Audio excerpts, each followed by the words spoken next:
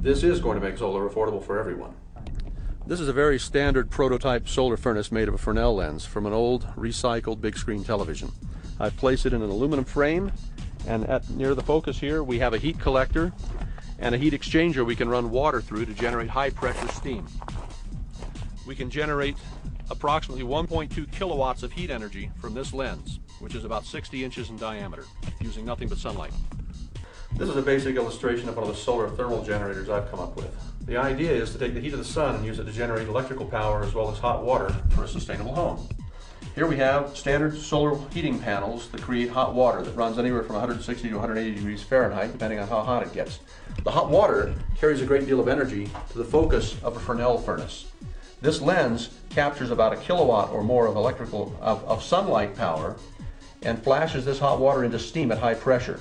That high pressure steam operates an electrical generator. We recover the hot water, which goes to a hot water storage system like a cistern or any regular hot water tank, and you get electrical power out of it. We're getting about 60% electrical conversion efficiency, and the hot water is a free bonus. So you can put a number of hot water collecting panels on your roof, and the heat of the sun can be used not to create just hot water, but also electrical power as well with high efficiency. How much power will this system produce? We're targeting about 6 kilowatts of electrical power in about 10 square meters of roof space.